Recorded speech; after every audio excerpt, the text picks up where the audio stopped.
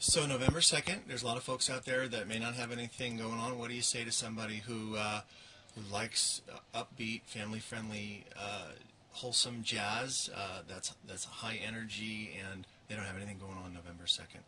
Yeah, well, they should come. What a great chance to get out and enjoy a night out and see what's a great band. I watched a little bit of it online and I was really impressed.